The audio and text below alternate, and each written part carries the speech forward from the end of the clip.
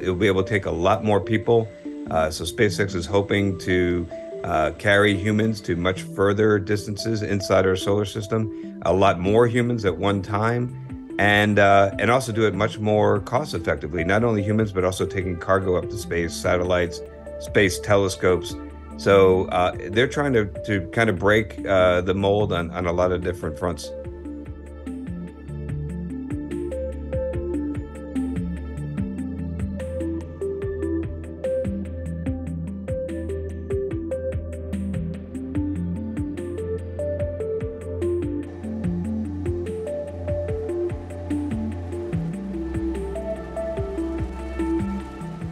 Now, the Starship and the Super Heavy booster, that has 17 million pounds of thrust in the first stage. That's almost twice as big as the biggest rocket we have ever successfully launched. So this is a big step forward, and it's a gargantuan rocket.